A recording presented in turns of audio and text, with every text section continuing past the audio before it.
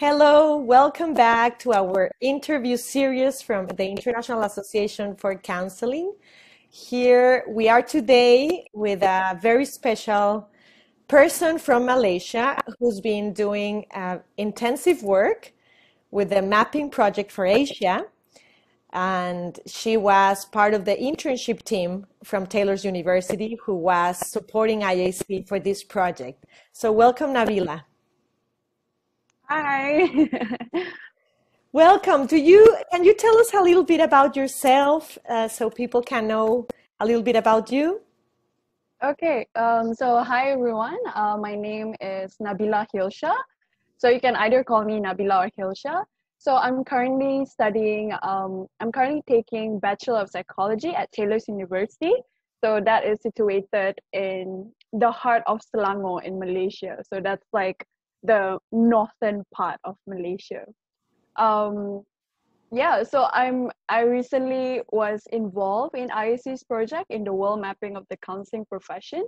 I was honored to lead the project along with my colleagues. So yeah, I really had a good time interning with IAC, and I'm glad to be here with Desiree.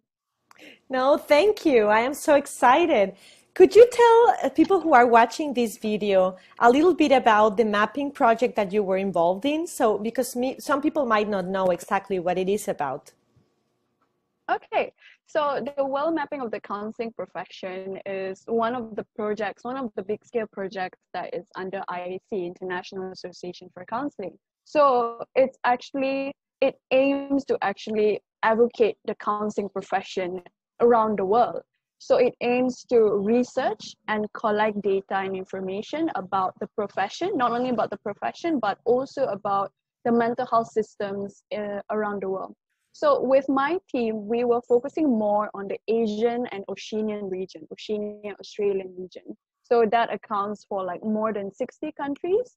So with the project, we research a lot about the profession and the system and the country. So with this information, with the data that we collected, IAC will actually be using them and actually, they'll be able to actually identify what are the resources that are available that in each of these country. Like, so for example, if this country is lacking in terms of, I don't know, in terms of association, in terms of structure, in terms of their counseling profession, they're able to, collaborate with them and, provide advice on what to do after that. So with this kind of like knowledge and this kind of information, hopefully it's going to benefit a lot of like parties in the profession as well as in the mental health industry, and how we would advocate the importance of mental health around the world.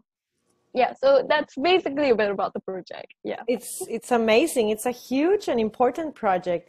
What did you Yes. learn about counseling in your region through the research that you did? Okay, so in the Asian region, it's as we all know, it's the biggest region in the world. Um, so there are a lot of subsections, such as how we did it is that every week we would divide it into sub-regions. Like, so for example, this week we're working on Central Asia, next week is Western Asia, Southeast Asia. So each of the sub-regions have their own unique environment, counseling environment. But what I do realize, what they all have in common is that the structure of the counseling profession itself is not that strong. So it's very dispersed. Some countries, such as Singapore, they have well established in terms of their profession, whereas others are not really that much.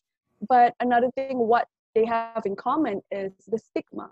So the stigma against mental illness, about seeking help from counseling, from basically seeking help about like their mental illness, especially awareness also about the mental illness itself, it's still not that high in this country. So yeah, I think that's what I found, like in terms of the similar and patterns among these countries.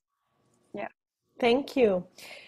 While you were working, collaborating with IAC, what did you learn about the importance of having an international association for counseling? Was there any, I don't know, reflections or ideas about the importance that this association could have for the counseling profession? Mm, yes, I think it's actually prominent having an international association because the fact that there is a global outreach. Because, like, for example, what in Central Asia I actually did on Western Asia I actually did on Tajikistan. So, like, in Tajikistan, the counseling profession is basically obsolete. It's there. It's not recognized as a autonomous profession. So even in the history of psychology itself, it's kind of tumultuous because of, like, its history and itself. So the counseling, the mental health system itself in that country is not pretty that strong. But how do they actually try to establish is by outsourcing through the international NGOs that came in, actually help them and provide relief.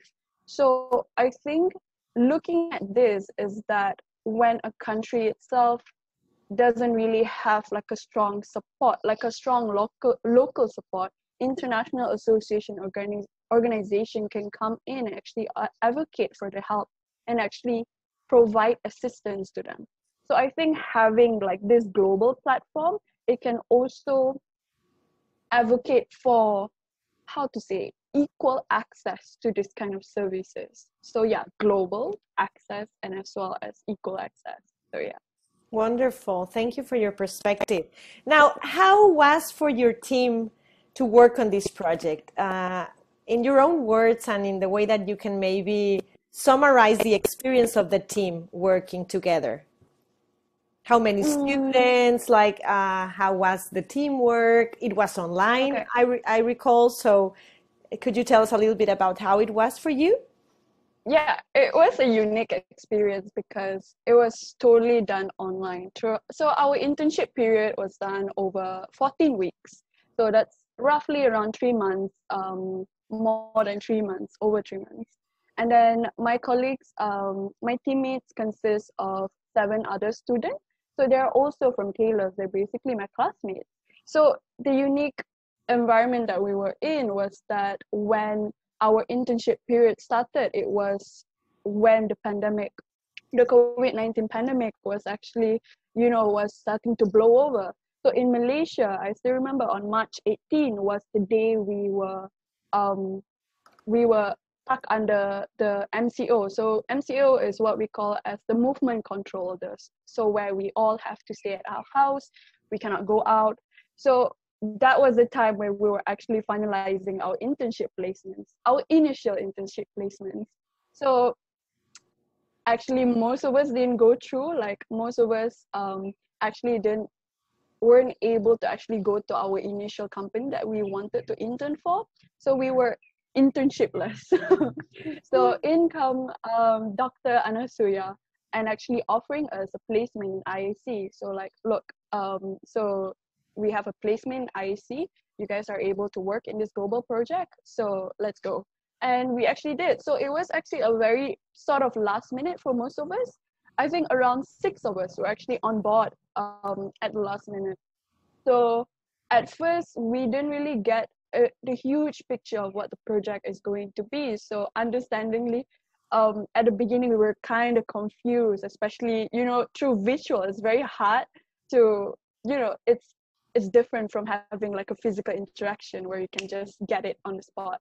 But in the virtual, you still need some time to actually process the information. So at first we were confused, but as the time goes by, we are able to actually understand and keep the ball rolling in terms of what we want to do in ISC. And also another thing helps is that all of us are actually very close because all of us are classmates, so we already know each other's dynamics. And also structure in the presentation itself, I highlighted that, being structured and being organized are so important, especially doing it virtually. So there's we have a timetable for everything. So like, for example, each week we would do this thing. So these are the things that we have to achieve this week. So if we want to do Central Asia, we will have to complete it within 1 week, including with the write-ups, including with the written reports of the country. So having this kind of structure and having progress meetings every week about like our progress and as well as about our updates really help. So in short, be structured. So yeah, so we had to be structured. But at the end of the week, we actually got closer, even though it's like not really face to face, which is very interesting. We got closer and we managed to form a connection with the project that we were in. So that's nice. Yeah. That's wonderful. Great advice for everybody. I think not only for Yeah. internship, I think structure does make a difference in achievement. Great. Now, is there anything that you would like to share to the rest of the world? Whatever you feel that maybe it's missing from this interview or something that you think it's interesting for people to hear? Hmm. I think one of the lessons, throughout this whole pandemic, being at home, having so much time and space actually made me reflect a lot about a lot of things, about life, about like my relationships with people. So I think one of the big lessons that I've learned, not only from like going through this internship, but also from this whole situation, is to embrace change, because change is the only constant thing in life. So that's something I learned actually first day of psychology in my learning and motivation class. I still remember. So change is the only constant thing in life. So when we realize that even right now we are going through change by sharing our information, with this interview.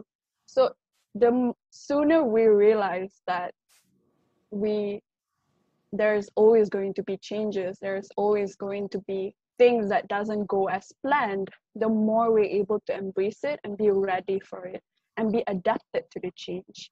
So at first I was kind of very scared, because okay, so what's going to happen next? Am I going to get a job? Am I going to get an internship? So but I think if you just let it and just go with the flow and accept the change, you are able to actually, you know, even get better opportunities, better experiences, just how I did with IAC. So yeah, embrace change. Yeah, that's what I Thank would want you. to share with the world. Thank you for that, Nabila. I feel moved and I feel motivated also by your works, and it's very generous of you to share not only your experience as an intern, but also your own thoughts and feelings and the process that you went through during this time. So I think this is wonderful, and I'm sure that people will really get something from this interview. So I really appreciate your generosity and the time that you're taking with us. Yeah, Thank you thank you so really much. much.